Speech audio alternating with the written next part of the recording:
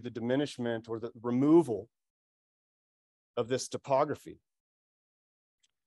So the Teton Range, and to a lesser extent, the Madison and Gallatin ranges in the north are the most recent major fault-bounded ranges to be intersected by the Yellowstone hotspot. And so this place provided a really ideal opportunity to look at this mechanism of topographic removal and think about how this whole process might have happened. This is a huge project, as I mentioned. There's a lot of different facets to it. And when I started to make the acknowledgement slide, I actually started to run out of room.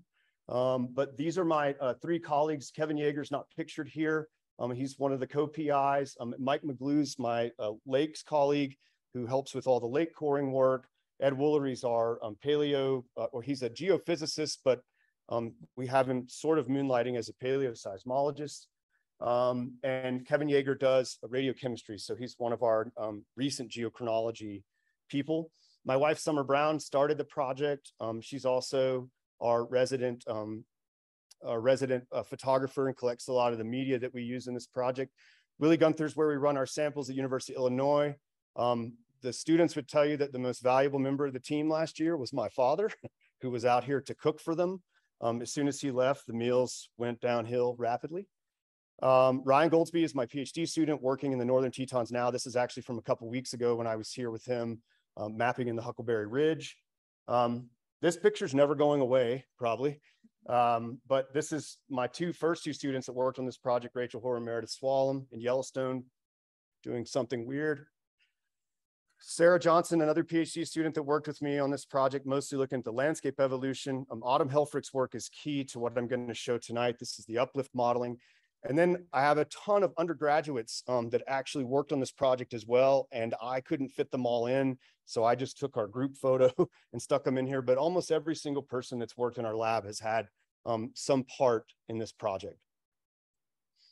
So I'm going to use some terminology tonight. I'm going to try to keep this as basic as I can. I apologize. There are some technical aspects that I have to deal with. But in doing this, I wanted to introduce just a few terms to make it a little bit easier. So when we talk about displacement on the Teton Fault, this is one of the things that this talk's going to focus on.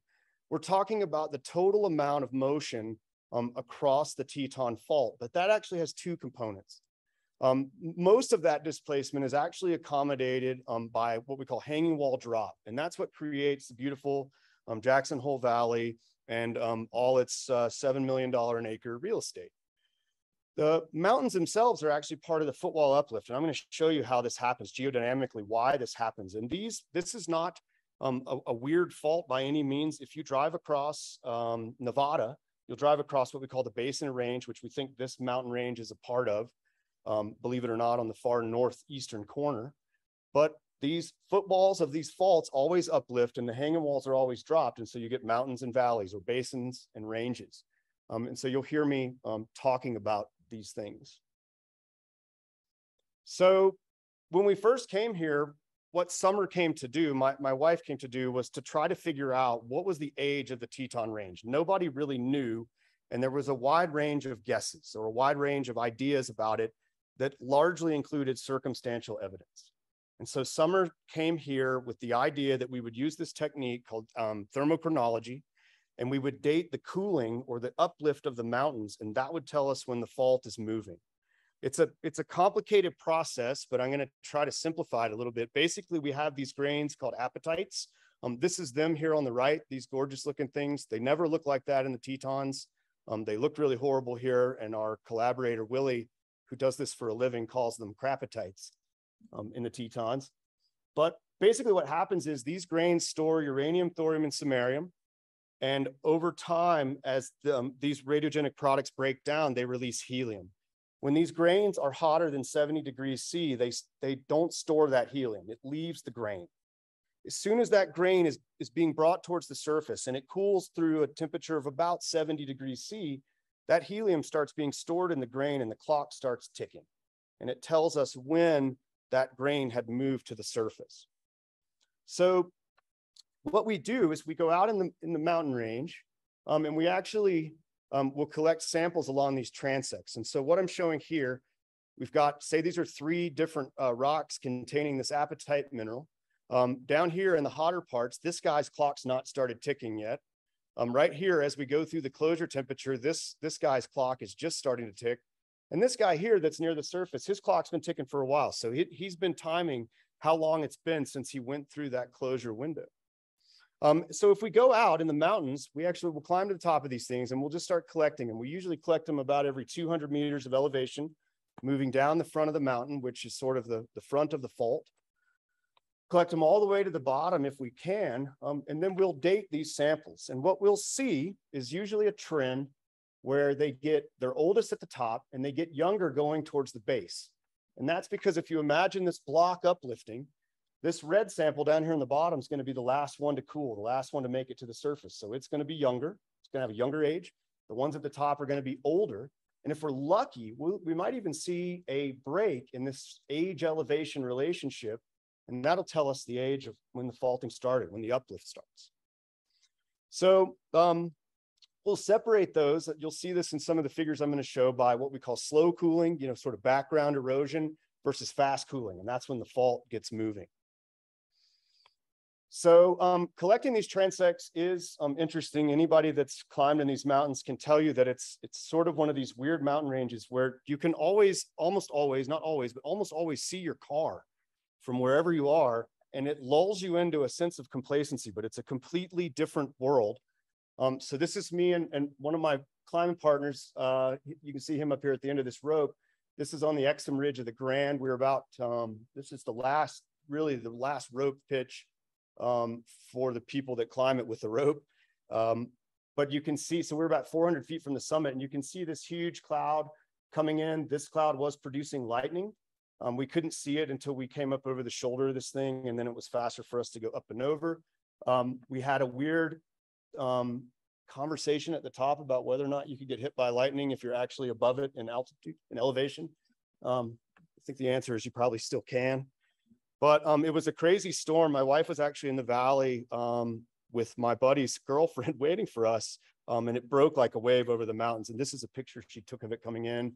So we were somewhere in here where the olive-sized hail was falling. So it was a crazy storm. Actually, another climber that same day was killed in the storm.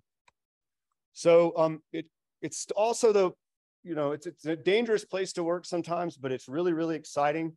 So we go out and we collect these transects up this peak. So in 2008, we collected one up Mount Moran, we collected one up the Grand, and we collected one straight up Rendezvous, actually when they were replacing the tram cable, because we got in trouble a bunch of times for being there, like in the way of where they were moving the tram cable. We collected one, Rachel's here tonight. Rachel and I collected a transect up Eagles Rest Peak a few years ago. And actually some of my students went back up Eagles Rest Peak last year.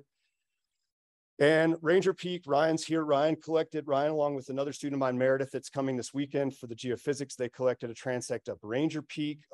Sam, another one of our students who I think was on the call tonight, was actually injured on this transect. It's a different kind of work. But once we've collected these transects and we've dated these apatite grains along the transect, we put them into this fancy software, and I won't bore you with the details, but it's called inverse thermal history modeling. We essentially tell this model, here's the possible temperature space these rocks could have gone through, and here's the time it could have happened. And we let this model run and solve for the space that's acceptable for these ages. And so this is the Moran transect. You can see these are the samples. That's the summit sample. Actually, this sample was taken right below the summit because we didn't want to get into the flathead sandstone because it doesn't give good apatite. So this was taken in the basement immediately below the unconformity that you can see. I'm going all the way down to the bottom at Lee Lake. These are those samples. And what this is showing is the temperature time history those rocks could have experienced. And you can see there's this really sharp event right here where all of these things start cooling really rapidly. And this we see in every one of these models for every transect at about 10 million years. So we're provisionally saying that the Teton Range started growing about 10 million years ago. There's an earlier sort of weird uplift event in here that we haven't been able to well constrain. We may need to use some other techniques. I'm not going to talk about it much, but there are some other complexities in here from the last time I showed you this data set. But I won't get into that today, but just remember that the important thing here is that this fault starts moving at 10 million years. The Yellowstone hotspot gets here 2 million years ago. So this mountain range probably grew quite tall for 8 million years before the Yellowstone hotspot shows up. So in these models, it tells us, because we have this thermal history through time, now we want to take that magnitude of cooling and we're going to convert it to the amount of footwall uplift. We want to know how much the Teton Range has uplifted over that 10 million years. To do this, once again, we have to get into modeling space, and I'm not going to bore you with the details. I didn't even put the equations in here because I hate it when people do that in their talks. But the idea here is that we're going to build some thermal models of the crust, and we're going to use those thermal models to figure out how much uplift we get for a given amount of cooling that came from the last model that you saw. In the crust, the heat can only really come from two places.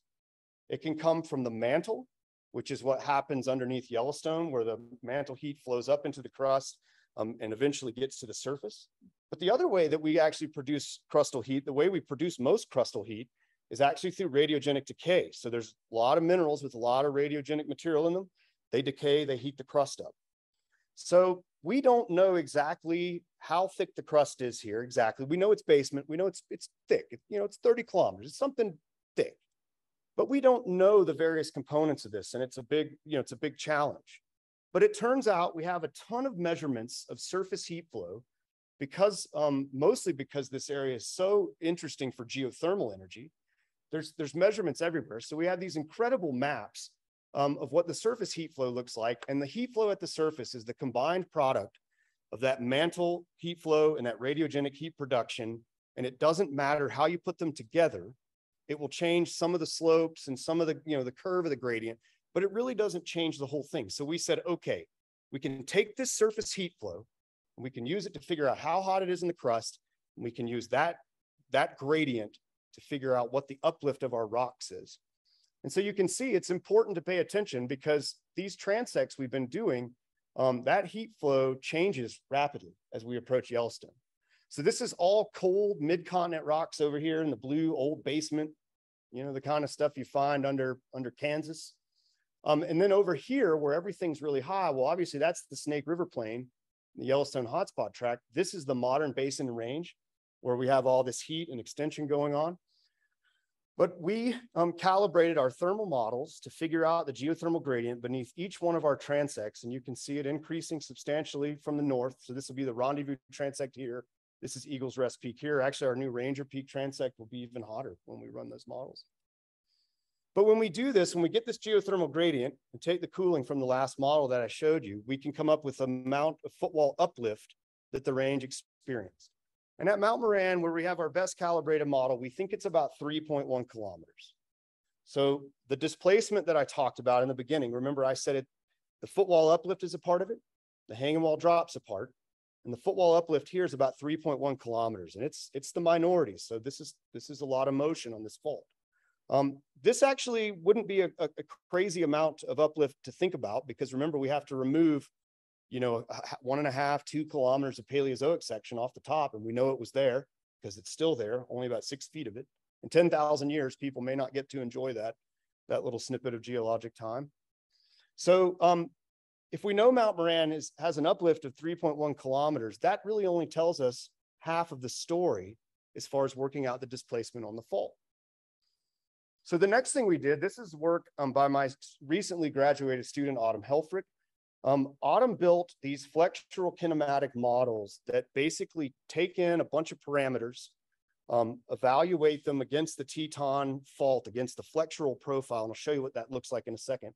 And then put in different amounts of displacement to figure out how the fault accommodates footwall uplift versus hanging wall drop.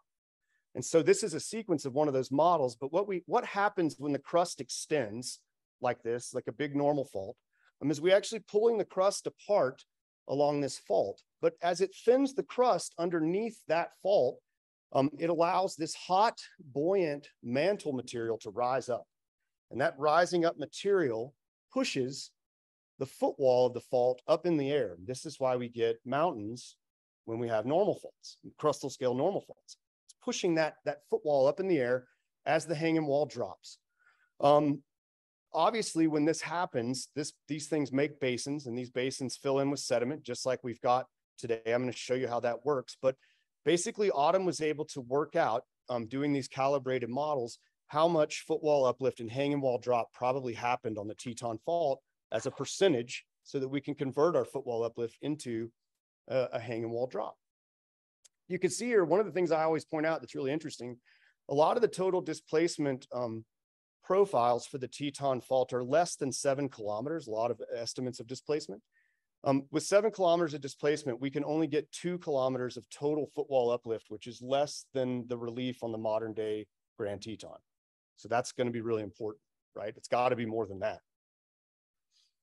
To work this out, though, what we had to do, we have to figure out the flexural parameters that fit the mountain range. And so the top diagram you see here, this is what we call swath topography. It's basically taking a cross section shown here through some topography and averaging it. So you have a mean topography, you have a max, and you have a min. And so this profile that you see here, this curve, is called the flexural profile of the footwall block. And it's a factor of the rigidity of the crust here, the thickness of the crust, all these parameters we didn't know the answer to. But because this place is so spectacularly exposed on the western flank of this mountain range, it's one of the few places in the world. I mean, outside of the Himalayan and Patagonian foredeeps, I can't think of an easier example for determining a flexural profile that matches a given set of parameters. And so what Autumn did was started doing things like putting in depth of detachment. This is how deep the Teton normal fault goes before it goes kind of flat or listric, right? All these big crustal faults have to do that. The TE, that's effective elastic thickness. That's like the stiffness of the crust. Is it, is it thin like a piece of paper, or is it stiff like a board? And once again, I won't bore you with all of the details of these things, but she ran all of these models and was able to come out with a set of parameters that would produce a flexural profile that had the shape and the wavelength of the Teton Fault. And it was a singular solution for a given set of parameters. They're shown here, but it's not important. The only one that might jump out to some people is this number, 5 kilometers for T. That's pretty low. And we think that's something to do with this thing being on the margin of the hotspot and the crust being disturbed through that region. That's a thin number, but you can see this is the outcome of that model that she ran. This is not including erosion yet, which is why it stands so much taller, but this is what it looks like. And you even get the pop-up over here in the Grovants. It doesn't match it perfectly over there, but the footwall pop-ups are a little difficult. What we're most interested in is the wavelength of this profile, the shape of it, and the width of the subsequent basin that it produces, which matches the width of the Jackson Basin really nice. Okay, so once Autumn had done all that, we said, okay, I think we can make a reasonable estimate about the displacement that's happening on this fault. And we published this in 2021 in this paper, in the Thigpen et al. Paper, in Autumn's thesis. You can see that these are the values that we get. So at Rendezvous Peak, we had about 9 kilometers. At Mount Moran, we had about 11.4 to 12.6 kilometers of displacement, which we think is the highest displacement anywhere along the fault. And at Eagles Rest Peak, that number actually starts to go down a little bit, which is what we expect. We expect the maximum displacement to be at the center of the fault. And our group is calling Mount Moran the center of the fault, not the Grand. There's a lot of people thinking, I'm going to talk about that in a second. But we think Mount Moran has the most displacement, has experienced the most uplift, and is thus probably the geometric center of the Teton Fault, with displacement decreasing in both directions, moving away from Mount Moran. Now, the problem was, this was a very controversial idea. One, because the displacement estimates were higher than anyone had ever estimated. Two, was because it was going to require that the Teton Fault was originally much longer than anyone imagined. So these are length displacement scaling relationships for normal faults, and this is a global data set. So this is all the places where we can actually measure the length of a fault, measure its displacement, and it's plotted on this graph. And I'm gonna come back to this graph in just a moment. But basically, the idea is that a fault displacement, when it increases, eventually the length of the fault has to increase. You can't have a fault with 5 kilometers of displacement that's 1 kilometer long. It's physically impossible. And so in this empirical data set, what you'll see is that these sort of minimum values for length displacement scaling, which is usually about 10 to 1 to 20 to 1 length to displacement. So if I got 1 kilometer displacement, I'm probably going to need a 10-kilometer fault based on these values. Well, that meant that if we had a 12-kilometer displacement on the Teton fault, the minimum, the absolute minimum length of the fault had to be like 120 kilometers. And it's actually more. I'm going to show you the estimates we come up with are actually higher than that. But the fault that, as most of us know it today, was only about 65 kilometers. And we put this out in 2019 starting, and it was very controversial. People either loved it or hated it. So it was very controversial. And so we said, okay, look, we're doing this as simply as we can. Like, we're taking the most conservative estimate. The length could actually be out here, you know, somewhere. We're taking this really conservative estimate. And we're estimating now, based on, these are our best estimates so far, that the Teton fault would have had to be about 190 to 210 kilometers long. Well, this means that it would have had to have extended 95 to 105 kilometers north of Mount Moran, which puts it well into the Yellowstone hotspot, and potentially all the way up to the Gallatin fault, which is a whole nother story that I'm going to show at the end. A brief one, I promise. Interestingly enough, a lot of people draw the Teton fault on maps as stopping at the Cache Creek fault, but if you look at Love's legendary mapping from down there, he does the right thing and blows it right through there because it's younger than those faults. It should offset them unless it's transferring displacement to them. Now, that caveat is really important, and it's not something I'm going to get into today, but it is the subject of a pending USGS EdMap grant that Ryan Goldsby will have to come back out here and do next year. So he's going to be really busy. I haven't told you about that yet, have I? Yeah, we're working on it.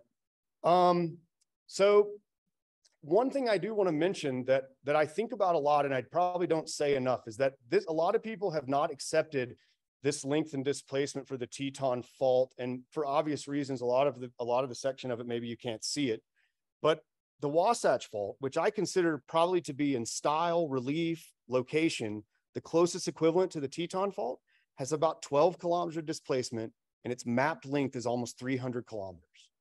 So keep that in mind. Okay, because though it was so controversial, we said, okay, we're going to take this to the next step. We're going to take Autumn's flexural model.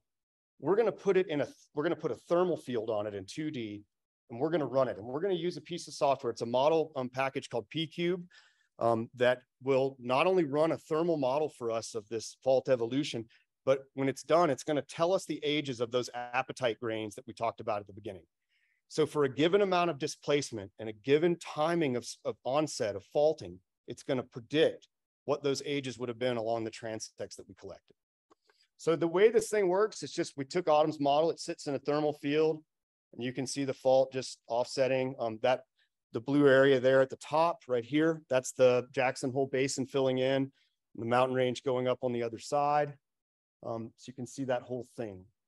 When we're doing this, this is that same model again, except now below it, I have the distance along the model. So from 100 to 200 kilometers, this was a 300-kilometer long model, if you can believe it.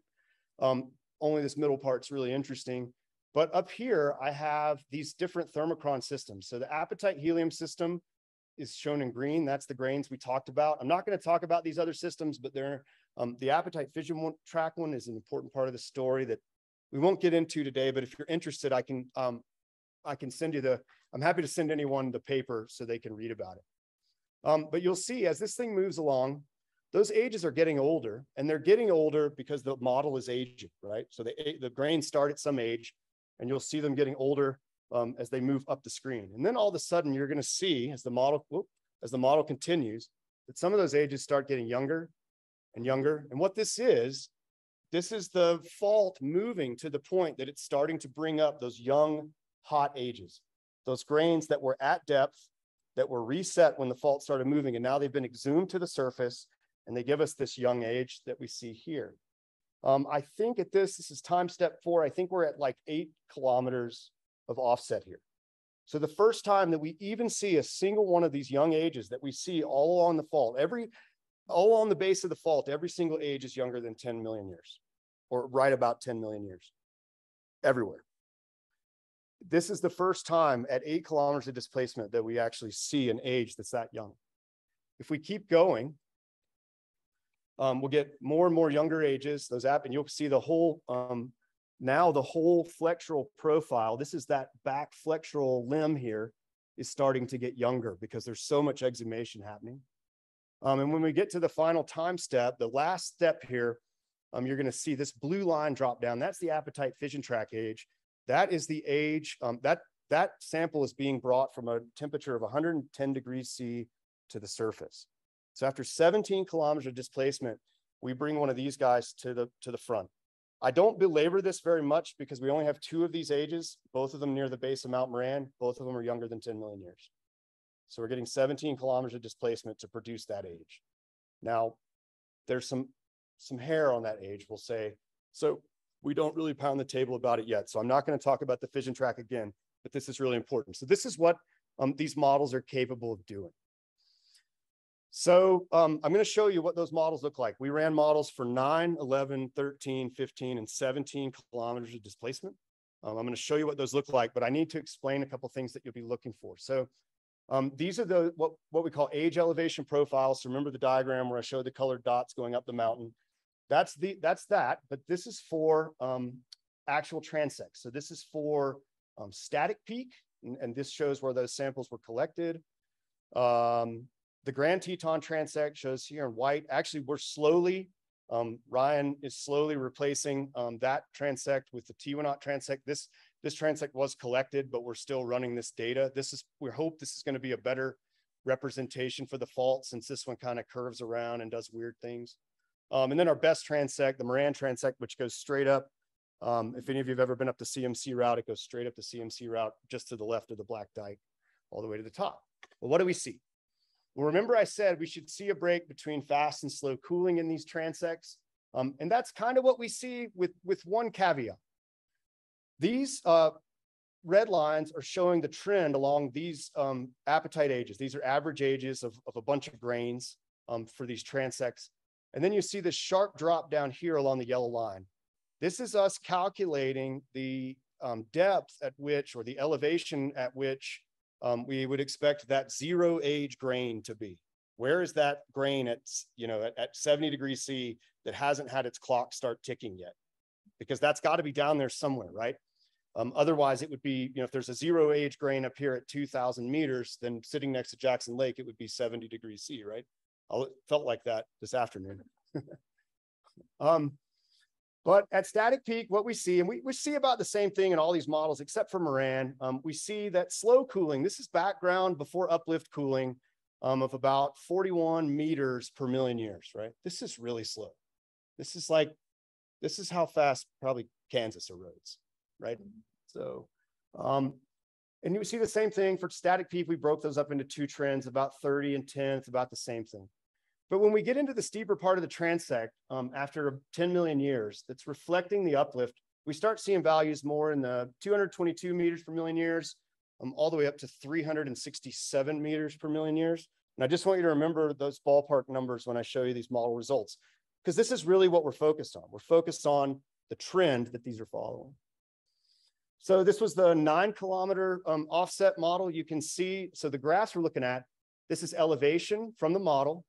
And this is the helium age that you get. And these are the displacement steps getting to that final 9 kilometers. This is what that model looks like. I put these purple layers on here. All this color here is the temperature in the subsurface. There's not a lot going on there that's super interesting. So I did cover some of it up because I think it makes it better to see this. But you could think about these purple units maybe as your Paleozoic material that needs to be removed. And this yellow stuff is going to be the stuff that fills in the Jackson Hole Basin. And what you're seeing is sort of the samples here in the footwall being brought to the surface, and the ages that we're looking at are only ages that are going to be along this transect. So early in that evolution, at say 2 or 4 kilometers of displacement, those ages are still really old because we haven't exhumed the footwall enough to have those young ages at the surface yet.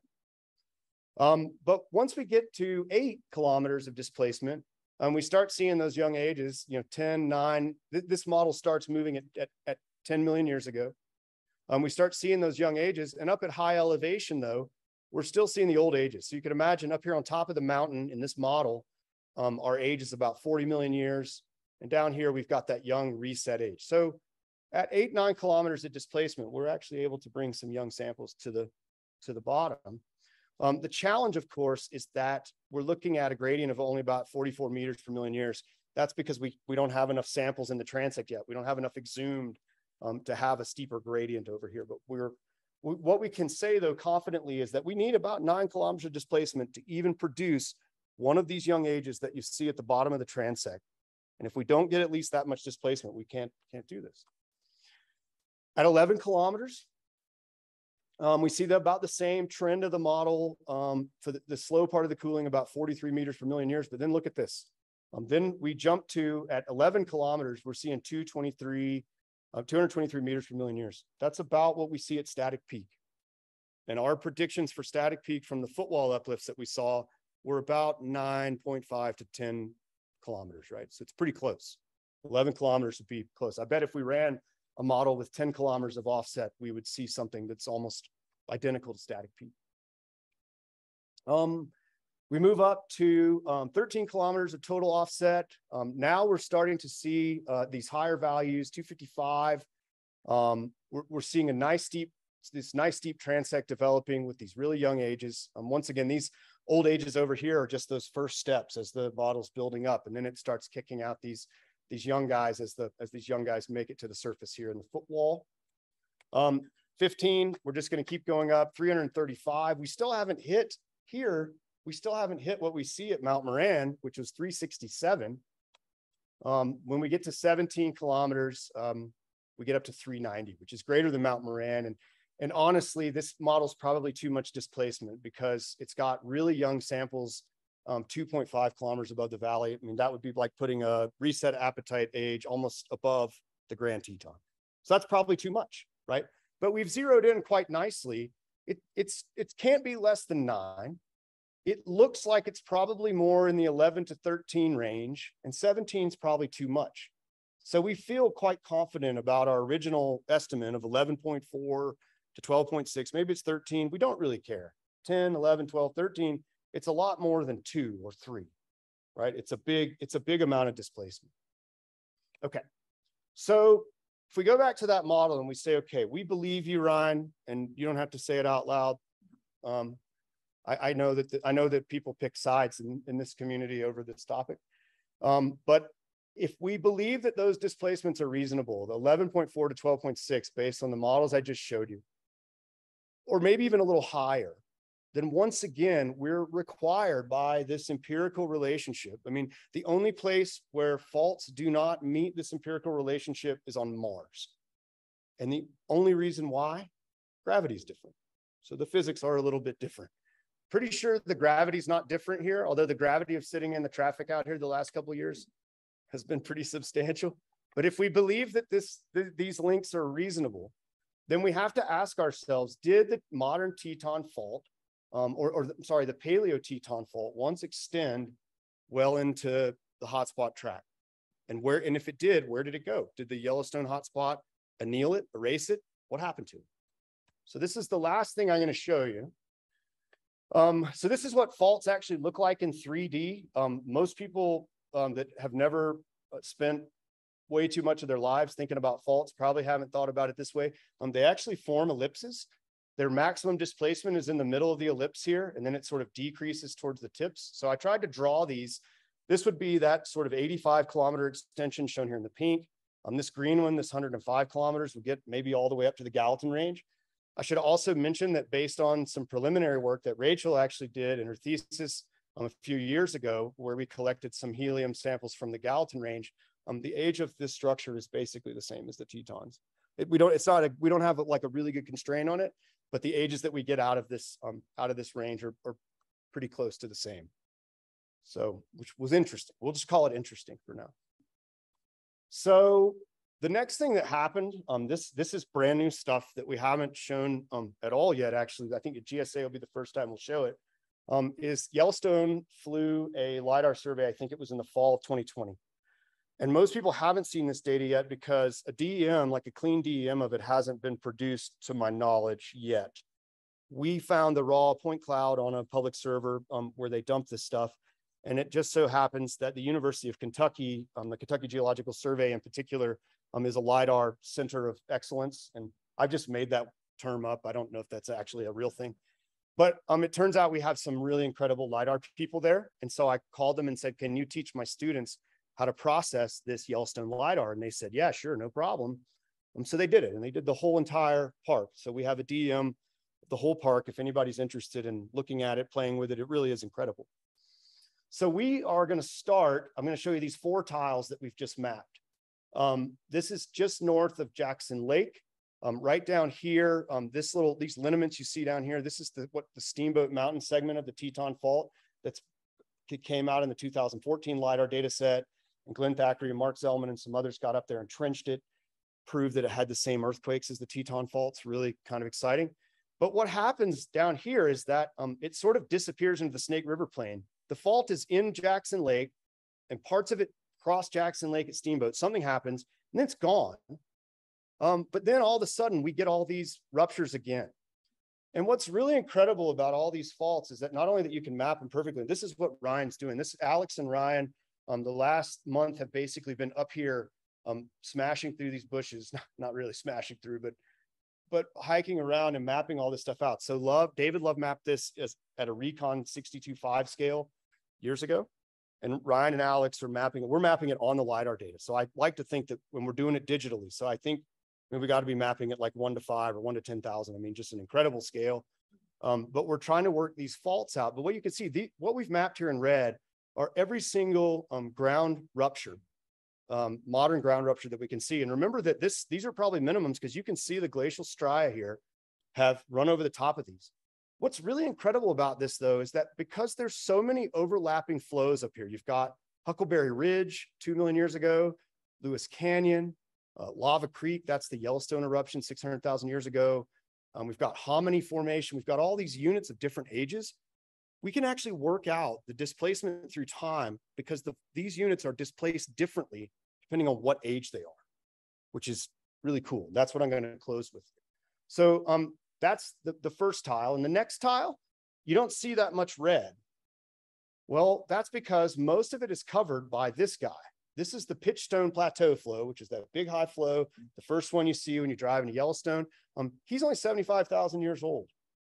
So he's pretty young, and she, I don't know, maybe it's a she, but it's a young flow, and so it doesn't have a lot of faulting in it. So you can think about this like, if this was a single continuous fault system, you could think about the fault trying to break through, and every time that one of these flows comes out, one of these ignimbrites gets laid down, it's like repaving the road. You know, it's like being in Houston where they repave the Long Point Fault Road every time the Long Point Fault breaks the road, right? So not a lot of faulting here, but as we get further north and get into older units, you start to pick that faulting up again. We move more north into Mallard Lake. This one was really complicated because there's a whole different fault set here of a different orientation. You can see these crazy things in here, but you can still see very clearly these active fault scarps just kind of jogging their way up, interestingly, towards the Gallatin Range. And then we get up to the Gallatin Range, and you can see them starting to coalesce into a very obvious structure that lines up straight in to the Gallatin Range. So it goes straight in there. Now, the implications of this, we're still not sure. This is literally, Ryan and Meredith downloaded this data about 2 months ago. So this is like, we're working through it as quickly as we can. If I put all those together in one figure, this is what it looks like. So this is where the modern Teton Fault that's been documented by those guys in the trenches sort of disappears into the Snake. And then this is what it looks like coming out, or what this normal faulting looks like coming out. Excuse me. So the way that we're sort of interpreting this is that this is how real normal fault systems actually work. We think about the Teton Fault as a single structure because it always looks that way. And the reason it looks that way is because most of the places we see the Teton Fault, it's 2 basement blocks that broke apart and started filling on one side. This is a very competent couple of chunks of rock that discretely break in one place. But that's not really how it happens most of the time. When you get out of the basement rocks into the soft sediments, or even into the sedimentary rocks, and even into these thin ignimbrites like we have in Yellowstone, this is what it actually looks like most of the time. So this is, if any of you have been down to Arches National Park, this is one of the most famous fault exposures in the world. This is the Moab fault system. And what you don't see in this outcrop is the actual Moab fault. Everybody knows this is the Moab fault system. The Moab fault is actually back in the hillside about 200 yards, and it's a huge fault that accommodates a lot of motion. But these little guys that are broken all over the place are also accommodating some percentage of that extension. This is the Corsair fault in the Gulf of Mexico at Brazos Ridge, and you can see the same thing. These little faults are all helping this big fault accommodate some of this extension that's happening. What's even more interesting, this is probably more equivalent to what we're seeing up north, because these younger units are coming in and filling this space. And when they do, they're only breaking the little bit since they were deposited, right? They haven't seen the rest of the fault history. They came in late. So the Huckleberry Ridge, for instance, at 2 million years, should see more of the fault history than the Lewis Canyon that comes in at 800,000, right? The Lewis Canyon should have less displacement. So what Meredith and I decided to do, and Ryan, we decided to map these faults out in little cross sections, these down to the east and down to the west, basically the east-west extension in cross sections, figure out what the displacement was and divide that magnitude of displacement by how long the fault had been there to figure out, how long the unit had been there to figure out what the displacement through time was, and then try to correlate those across the units. And so, I'm going to skip that one actually. This is what we saw. So we started at the south and we used cross sections across the fault. I was telling Cynthia about it. This particular cross section actually includes the 3 normal faults, Phillips, Teton, and Open Canyon, and potentially needs to include these buttes here. But every one of these red dots is a spot where we did that calculation. Here's one on the Pitchstone. Here's one on the Mallard. That's Mallard, I'm sorry, there. Up here at the Gallatin Range, et cetera. And this is what we see. Obviously in the southernmost tip, there's no displacement, so it's a 0.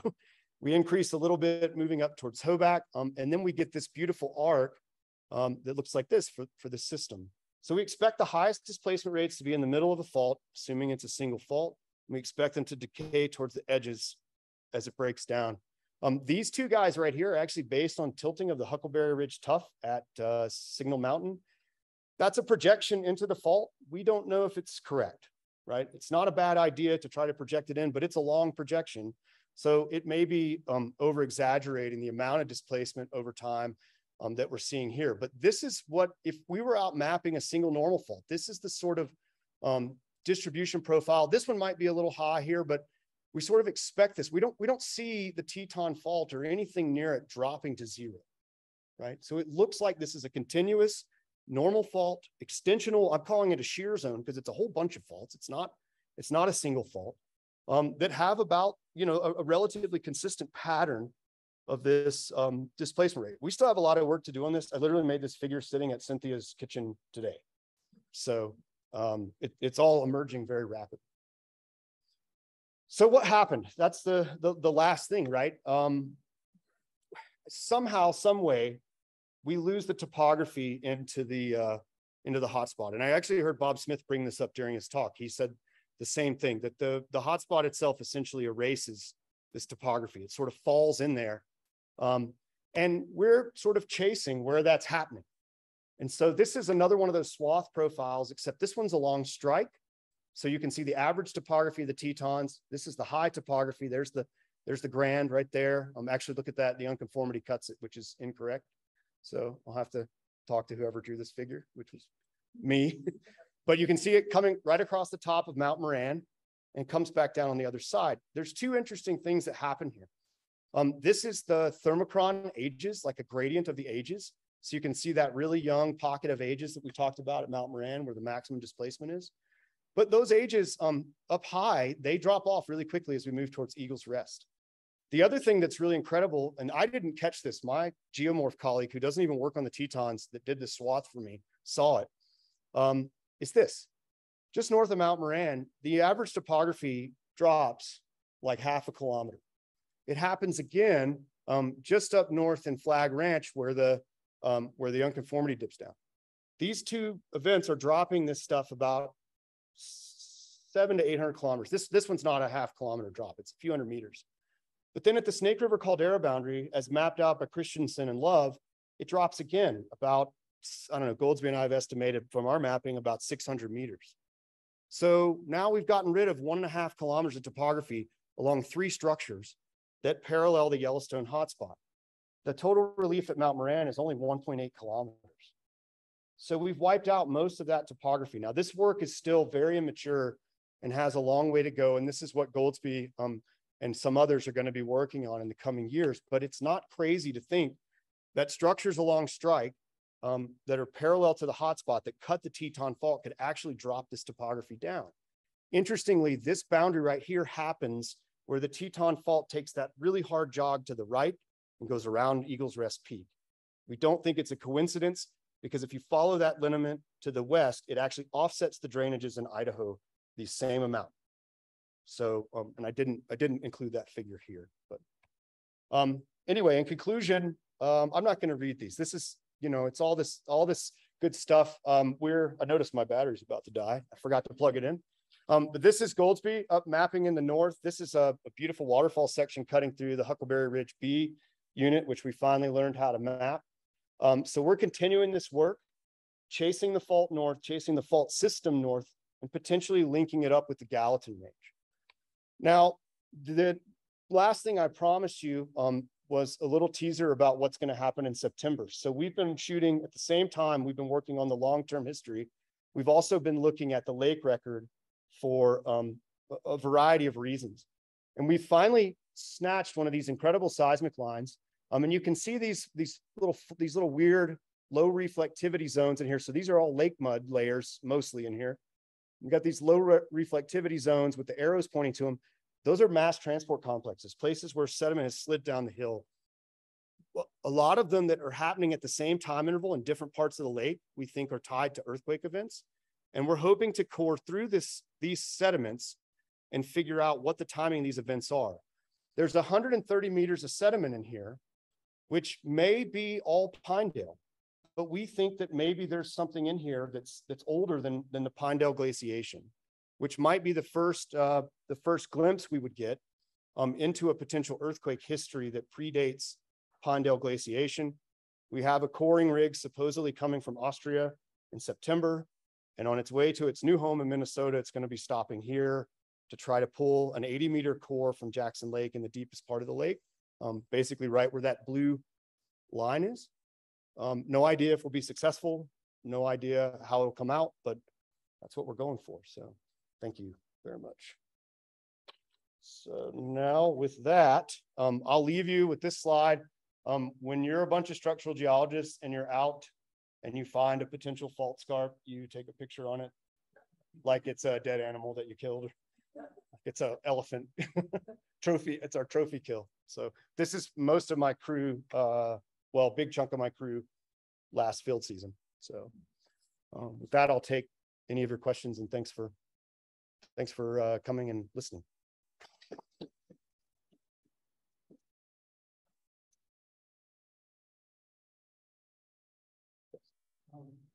Many years ago, so I don't remember this years ago, but Dave Adams talked about some of the smaller exclusive igneous things like you see up on Teton Range. And I think he was saying they were 6 to 8 million years old, maybe. I don't remember how he did it. And that he also was saying, I think that the implication was that was the surface when they formed, so that the Tetons were younger. Yeah, I've seen the same argument for, oh, sorry. Repeat the gist of the question. Yeah, let me see if I can do that actually. So the question was, there's Eocene volcanics high on, is it not Eocene? They're 6 million year old volcanics. What are those, Goldsby? Do you know? We did, but we didn't write it down apparently. Well, there are only andesites and basalts. Yeah, so there's andesites and basalts that are high up on Teton Pass where the mountain range has been uplifted by the fault. And the question was, people have interpreted those as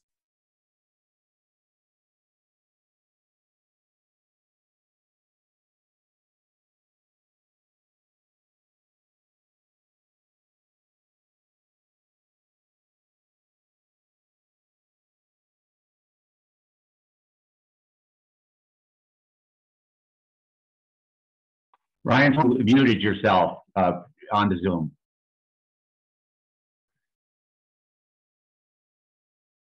Let's see, there we go. Okay, good. Yeah, better. Thank you. Okay, sorry. So I don't know. I mean, that's a paleotopography question, really. So, and that I don't want to call it circumstantial, but that was sort of one of the things I pointed to, that there's a lot of these little, like another one that will be pointed to quite frequently is at Signal Mountain. There, the Huckleberry Ridge Tuff, the B member is beautifully exposed, and I wouldn't have known that was the B member until Ryan drugged me around the field for 2 weeks. It tortured me in the woods. But the B member is totally exposed. And then the Teton, which is 10 million years old, which is quite a bit older than the Huckleberry Ridge, is exposed behind Signal Mountain. And it has a dip that's about the same as the Huckleberry Ridge. And the argument is, shouldn't they have this, shouldn't the Teton have a much steeper dip if it's much older? And I don't know if you saw in the models that I was showing, but the dips of those units are vary for a range of reasons, depending on how that motion is accommodated. And so for me, it's hard to take that one place and throw out all the other data, sure. But it still needs to be considered. And I think it's really important. There is some other things too, like there's a lake across as you go north of the Elk Refuge. I can't remember what that white lake that was dated. And also, yeah, and then also, what is it? It's Teton again, yeah. And then also, John Geisman gave us a talk, and he was looking at the flows of the Huckleberry Tuff in Idaho. And I don't remember his name. I just remember after listening to him, I thought, oh, the Tetons are less than 2 million years. Wow. Okay, unfortunately, but he was looking at how they flow, the flows, and what could have been in between, so there couldn't have been a barrier. This flow implies a little bit barrier. I think my argument to that would be it may not have been there, because when the eruption happens, that's when we think the topography from the range collapses. In fact, I think, I mean, if you see, I can't. Sure. Sorry. If you go back to, this is that image. You can see this is the Huckleberry Ridge, and you can see the Teton Range is sort of dug its little space out. Now, you could argue that if it started uplifting after Huck Ridge was erupted, then it's just been eroded away, and that's why it's not there. But my argument would be that it would, basically the range topography would have dropped into the caldera during or after that Huckleberry Ridge eruption. And I'll admit that I am not a caldera person. In fact, it is like so far out of, I just mapped my first ignimbrites 2 weeks ago. I think though there were some other things about pollen distribution and the topography not being there. And I just think those things they're tough. I will say this thermochron data set is one of the largest single data sets in the world. And a lot of those would require that we would throw out all that data if this isn't so. Well, what's the error bars, let's say, on the appetite thermochronology? Like, is there things that can, like a lot of the radioactive dating, there's problems with some of them. They use others to double check. Like, what's the problems on, say, appetite thermochronology? Tons. Yeah. So the question is, what are the error bars, or what are the problems, the fundamental problems with the appetite thermochronology? And the answer is a lot. There's a lot that goes into it. And there's a lot of challenges with quality of grains and how they get analyzed. My response to that, I guess, is that we brute forced it. We collected a ton. We usually collect 2-3 kilograms of sample, pick all these pretty appetites out of them, and everything goes to plan. That never happens here. So most of my students and myself have been tortured by carrying 10 or 15 kilos per sample out of these mountains, crushing all this up and refining it down to, a few grains, but we're running tons and tons of grains. The other piece of it, I would say, so to answer your question simply too, the errors are usually on the order of 1 million or 2 years, but they can vary. But we collect a lot of grains so that we can find the outliers. But the uplift age that we get, this rapid uplift age, we see it in 5 different transects. To me, it's just tough to, yeah, it's very consistent. The older one, older uplift we don't know as much about, but yeah, it's fairly consistent. But I'm a believer that whatever we do here has to fit this other data that you're talking about, because that data, even though it might be a smaller data set, is just as important. And I think that's, you know, that's our responsibility to figure out how to make that data fit in our interpretation, because you're not going to throw it out. It's important. So we have a Zoom question I'd like to take, Brian. And that is, can you revisit the question of recent Teton earthquakes, where the most recent events tied to the glacial rebound? Is the fault now quiescent or static and no longer a threat to the community? Or is the Teton Range still dynamic and the activity you presented today an ongoing process? I mean, do I need to, you read that? Yeah. I read it. So Okay. the ones interested. Yeah. So the answer is I'm not the right person to answer that question. That question should go to the guys in Golden at the Hazard Center, or to someone like Glenn Thackeray at Idaho State. The phenomenon to which that question refers, I think there was a 2007 paper by Andrea Hampel and Ralph Hetzel that showed that when the Yellowstone ice cap retreats, the isostatic adjustment allowed the Teton Fault to slip a whole bunch of times very quickly right after coming out of the last glaciation, and it may have, you know, filled its slip budget and doesn't need to slip for 5,000 years, and maybe it is quiescent. But I don't know that any of us definitely have the answer to that. But I mean, I think it's a great idea. I think Darren Larson's work, when he talked here in March, I think he addressed that, didn't he? That he was starting to think in his lake records that he was seeing maybe a number of earthquakes happening closer together, coming out of the glaciation, and then sort of slowing as it got to that last earthquake we see in the Trench record about 5,000 years ago. But those guys would definitely be better for that question than me. They're the experts. So we're gonna comment that very recently, in fact, it was announced in our local paper that the Wyoming Geological Survey, Geological Survey just published a basement map, a pre-Cambrian basement map across all of the state of Wyoming. And when you look at that map in detail, what it shows is that the maximum depth of the pre-Cambrian basement underneath Jackson Hole is right in front of Mount Moran, which is quite a completely independent data set, which I find very compelling, saying that Moran is the center of the middle of where the Teton Fault initiated and started, because it is the deepest. I think, yeah, and I think it's also fair to wonder why the deepest hole in the hanging wall is in the middle of Jackson Lake, right in front of Mount Moran as well, Mount Moran and Eagles Rest. You know, that's, a lot of people think that that Jackson Lake is a glacial trough, but it's just a hanging wall that's sediment starved. So no, I've seen the map that you talked about. I was very interested to see that. I don't know where that data comes from because they didn't have any well control. I suspect it was maybe magnetic or maybe gravity.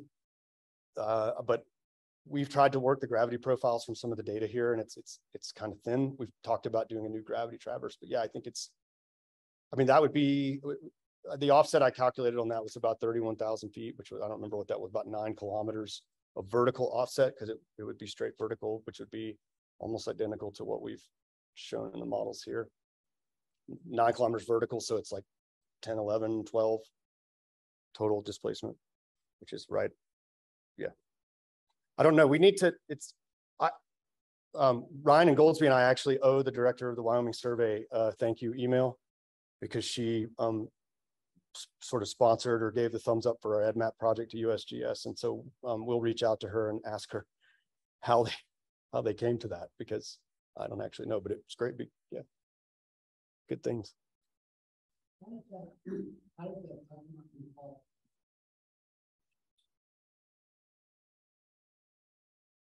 The question was, how did the Buck Mountain Fault affect our displacement values? And that's the fault that's between Static Peak and Buck Mountain, correct?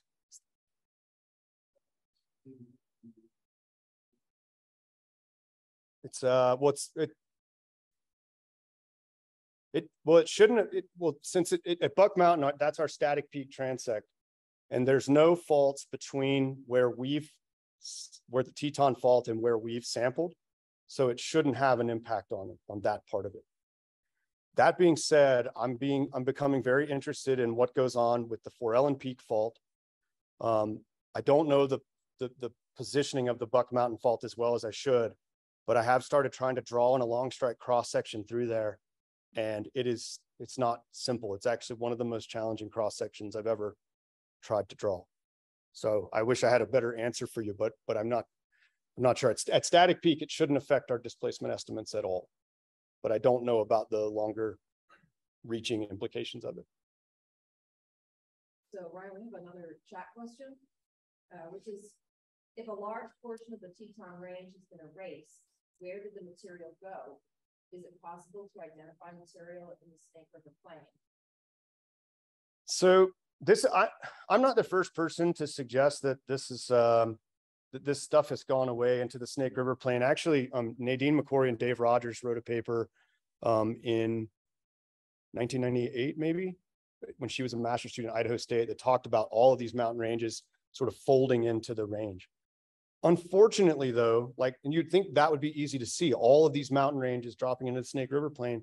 Unfortunately, most of these rocks are basement that have the same density as your common rhyolites and volcanic rocks. So it's like what would you look for? And I don't know the answer to that. I was hoping that Bob Smith would show up tonight, because that was one of the questions I had for him. So.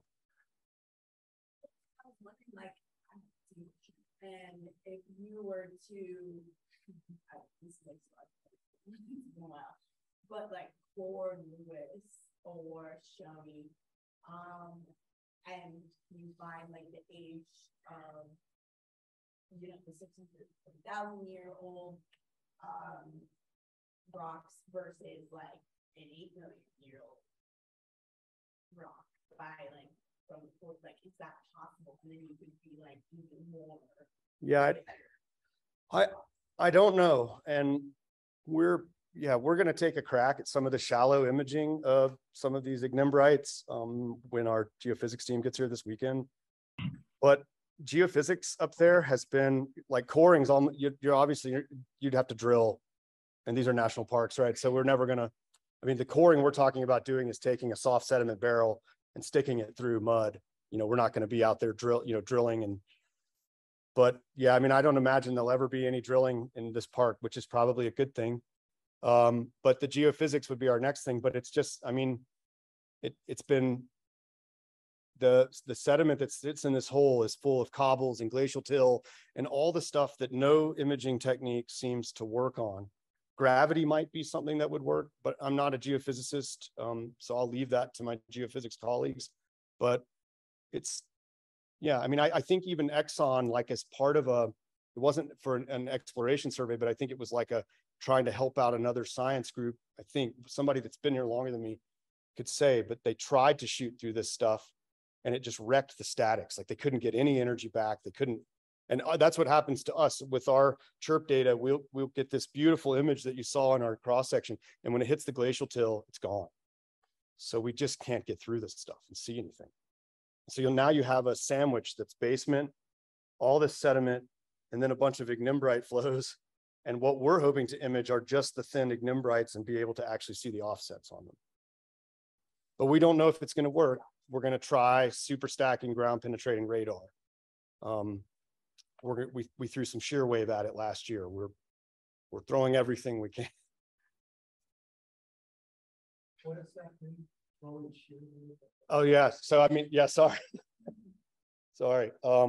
It means that we shot some shear wave surveys along Grassy Lake Road last year at test surveys to see what sort of penetration depths we would get and see what the imaging looked like.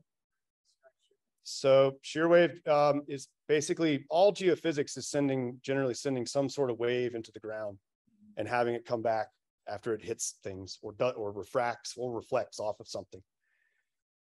God, you're gonna make me explain shear wave. I'm a structural geologist, Cynthia. My geophysics colleague will be here on Sunday if anybody wants to talk to him. We'll be in Flag Ranch Campground. But no, it's just another technique. Ground penetrating radar, shear wave. It's just different ways of sending waves into the ground to try to see what we image, but they all handle things a little bit differently. What we really hoped to do was when Jackson Lake was frozen, we were going to shoot this GPR survey, this ground penetrating radar survey, across the northern part of Jackson Lake where the fault crosses, because when the lake's frozen, the ice in the water provides a perfect medium for that. But unfortunately, the Bureau of Reclamation blew the bottom out of the lake. The water dropped below the mud line, and then it never came back up. So there was a Snake River channel in the way of that transect all winter, and we weren't able to do that shoot. But what I mean by throwing everything we can at it is we're trying every geophysical technique that we have available to us. The one we really want to do that will probably never be permitted is a vibroseis, which is where we bring in, we have a trailer that has a big, super heavy metal plate. I don't know how much the one on this vibroseis weighs. Sometimes they're 1,000 pounds or something. And it pounds the ground in discrete pulses and sends energy very deep. So we can do really long seismic lines and ideally see a lot deeper than other surveys. But once again, bringing an instrument into a park with a bunch of animals and a bunch of natural processes going on, and then pounding the ground with it is not something that, you know, I don't want to be there when it happens. They were testing it in Oklahoma actually the other day. And, you know, I was just like, we've talked about it along Grassy Lake Road, but it's not anything I've even broached with the Park Service and probably won't. So, yes. Ryan, can you explain, when I think of the greatest displacement, I would presume that would be the highest part of the range, but there's obviously about 1,300 foot more difference in elevation between Grand and Moran. Moran still has flathead left on it, which is, we don't know how much the Grand eroded, you know, where the flathead would be if it still existed on the Grand. But can you explain some of that, like the sort of the geometry there of why? Yeah, sure. There's greater displacement. So shorter. So the question was, why is the highest displacement in the middle at Mount Moran, and why is that not the tallest area? Why is the Grand taller, even though it has less displacement? And I think the answer to that is really complicated, and this is going to be a little bit of a punt too. But one, I think there's other events that have affected this mountain range. The Grovant uplift, I think, plays a role, and I don't exactly know how. These other structures I've talked about that maybe Mount Moran and parts around it have been dropped down, but also that most of the erosion in the system has occurred because we've had these huge glaciers. So who knows what this place looked like before the Quaternary when these glaciers cut these valleys, but those glaciers set the base level for erosion. And there's a huge glacial valley on each side of Mount Moran, but the Grand doesn't have that sort of base level setter. So the Grand is almost like, in a way, armored erosionally in a way that Moran is not. Moran's got those two big glacial drainages on each side that sort of sawed away at that topography and made the Moran topography really steep.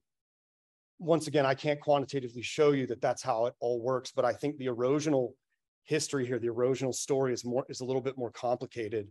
And it's left, as a matter of fact, Mount Moran, and there's a paper by David Foster in 2008 where he calls Mount Moran and the Grand Teton Teflon peaks, which means they're sort of like lubricated from the erosion. They sort of stick up way above their surrounding topography in a way that can't be explained using normal erosion rules.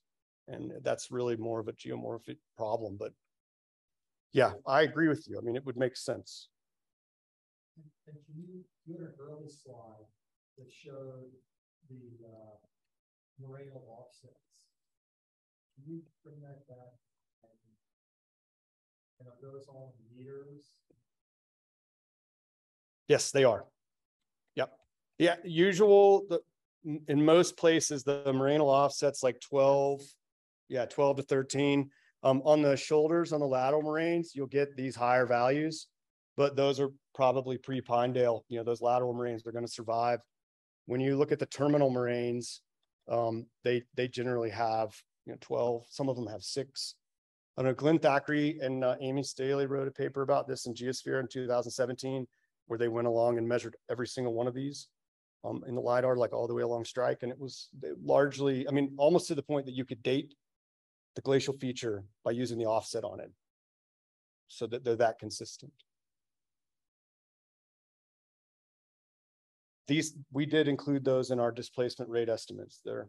I should have pointed out that all of those estimates were either kilometers per million years or meters per 1,000 years, which is basically the same unit.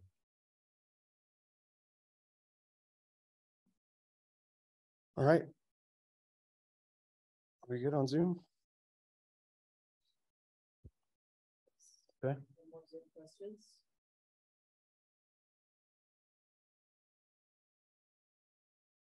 Okay, well, thank you very much, everybody. Thanks for coming here to the auditorium. Thank you to everybody on Zoom. And huge thanks, Ryan, for coming all the way across the country here to give us this talk. Sure. Yeah. So with that, Mike Adler, I think we can stop the Zoom presentation. And